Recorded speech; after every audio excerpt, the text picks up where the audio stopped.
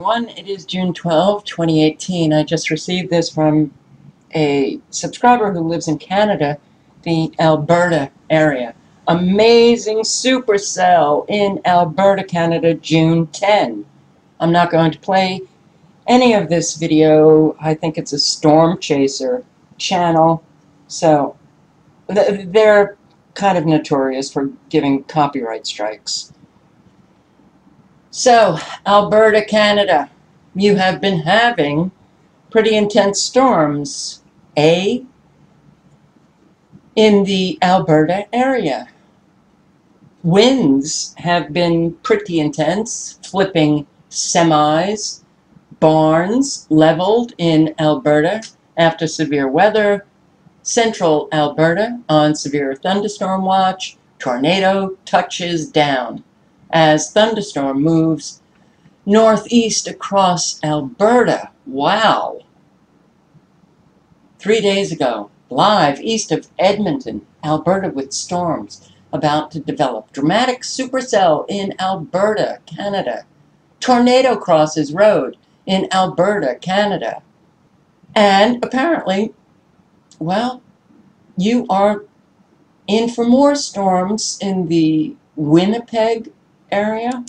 Good morning. Looking to Thursday, severe thunderstorm setup through southeastern Saskatchewan and southwest Manitoba. The more complicated it seems, we have a lot of available energy in the atmosphere, but when we look at this region here, it's what we call a cap. There's so much warm air aloft surging out of North Dakota, it kind of inhibits storm formation in this region. So this region, we're not expecting storms to fire off early. North of that, there is a potential here for Regina, northeast towards Yorkton. We could get a couple severe thunderstorms by mid-afternoon, and then the storms continue to push eastwards into parts of Manitoba, and they'll quickly become a linear complex of storms.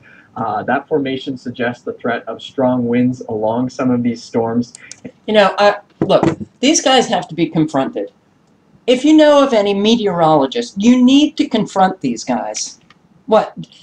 Are they signing confidentiality agreements where they can't speak about weather modification? You cannot tell me that they are not seeing what all of us are seeing on radar and satellites. Supercells. Supercell thunderstorms are perhaps the most violent of all thunderstorm types and are capable of producing damaging winds, large hail, and weak to violent tornadoes. When those moderate to strong atmospheric wind fields, vertical wind shears, the change in wind direction and or speed with height, and instabilities are present. You do the research on weather modification and you will see that the research, they look at the instabilities, the perturbations, instabilities, and they want to control them. So, Alberta, Canada. This is Alberta area of Canada. And what has been going on in this area, along with Saskatoon, I'm sure I'm pronouncing that wrong, Regina, Winnipeg. Well, what do we have here? In the area that local meteorologist was just talking about, predicting all of these storms, you have fried storms. You see all of what they call sawtooth.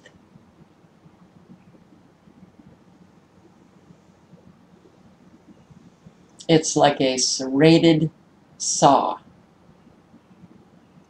Those are indications or signatures of frequencies being used. Ultra-low frequencies or extremely low frequencies being used right in the area that they're calling for more storms.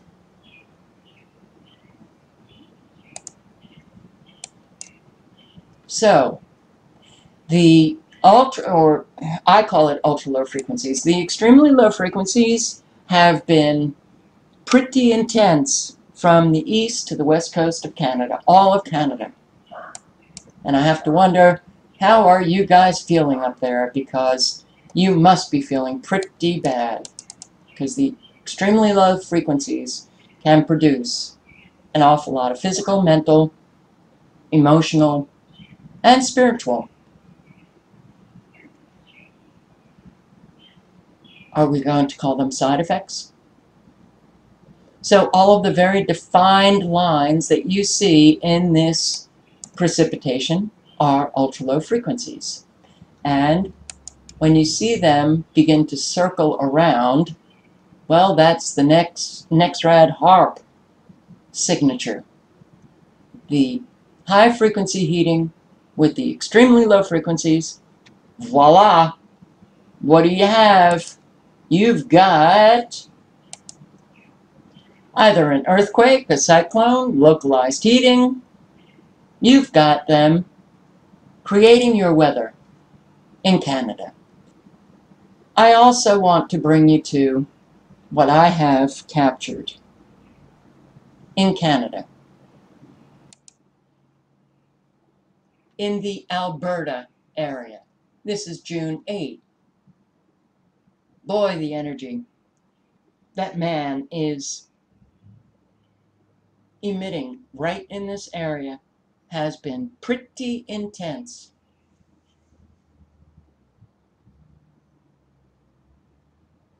All over. Now you can see the signatures of the frequencies being used when there is precipitation. And what you want to look for is the very defined lines or the perfect circles. That is not how Mother Nature works, that's how man works when man is bringing you these violent storms. You can see all of the ultra-low frequencies, and I'll wait for that macho guy who has to make his muffler really loud to pass. You can see all of the ultra-low frequencies in the faded green perfect lines, or the precipitation that is blocked with a defined blocking. June 9, 6:40 p.m. Alberta area. You can even see the microwave frequencies when you see the ripple effect in the precipitation. You see those very defined lines? That means that man is controlling your weather, creating those violent storms. So the person in the semi-truck and the person who owns that barn and all of the other damage, you can thank those who are creating. And you can thank your government officials, your military in Canada, in the United States, for bringing you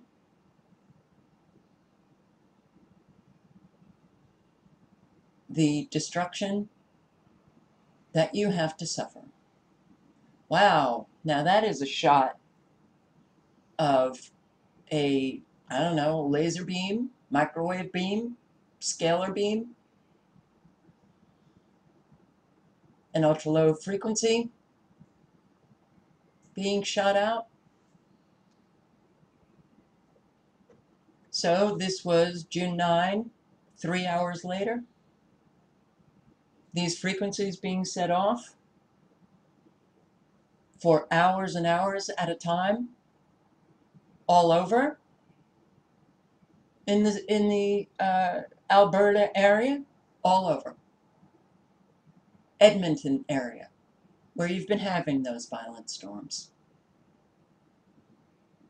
You've got your meteorologist who are reading from a script. June 10, the Supercell Day.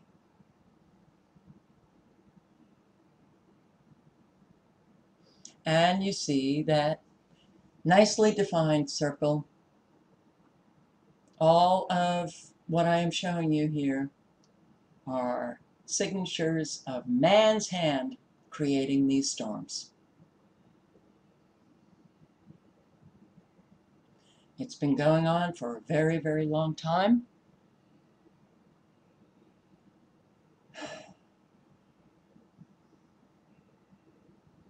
Edmonton area,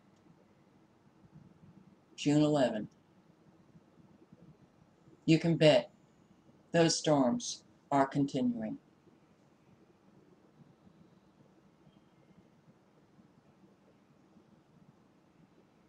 And when you see these ultra-low frequencies crossing one another, that's when they can create an awful lot of destruction and wind, high winds, abrupt high winds. So June 11, yesterday, this is the Winnipeg area, Saskatoon, Regina. All of the frequencies right smack in your face. I just want to, well, once again, leave you with some documents. Air Command and Staff College, Air University, Operational Defenses through Weather Control in 2030. And let's read the abstract. United States Air Force. I tried to give you different documents with every video. The United States needs to incorporate the defense against directed energy weapons with the same intensity used developing anti-ballistic missile defenses. And advances in technology are beginning to bring weather phenomena under our control. Greatly increased computing power and micronized delivery systems will allow us to create specific perturbations, instabilities in local atmospheric conditions.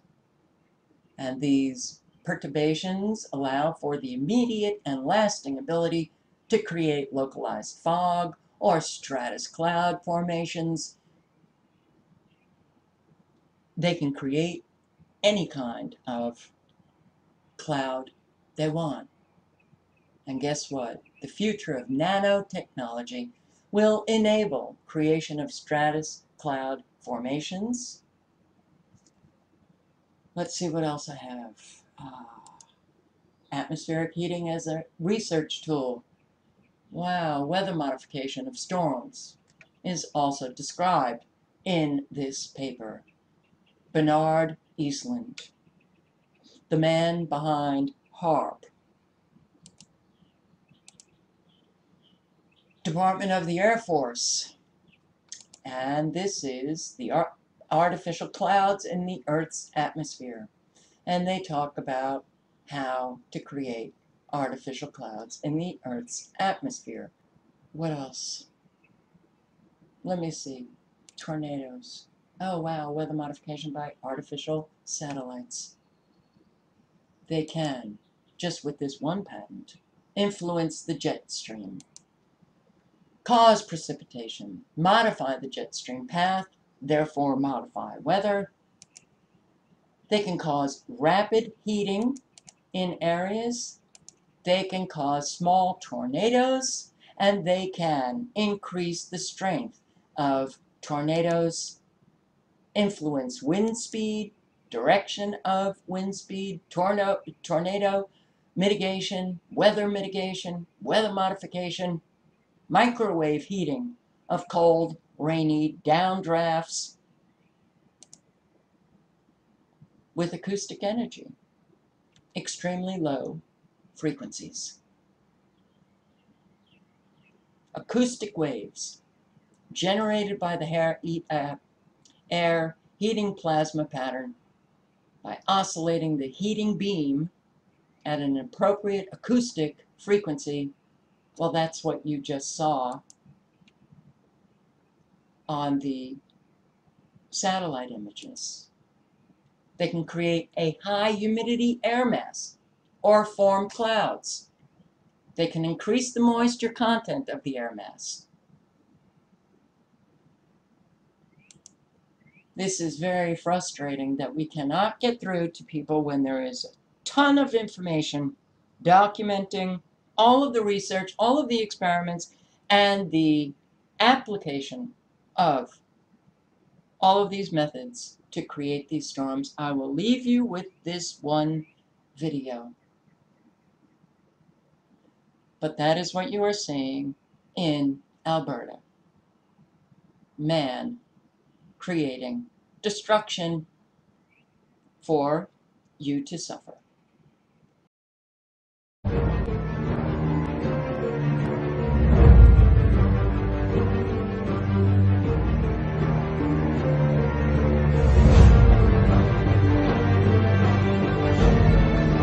It was also Tesla who put man on his quest to control the weather. He developed a chilling theory for controlling the weather using extremely low-frequency waves.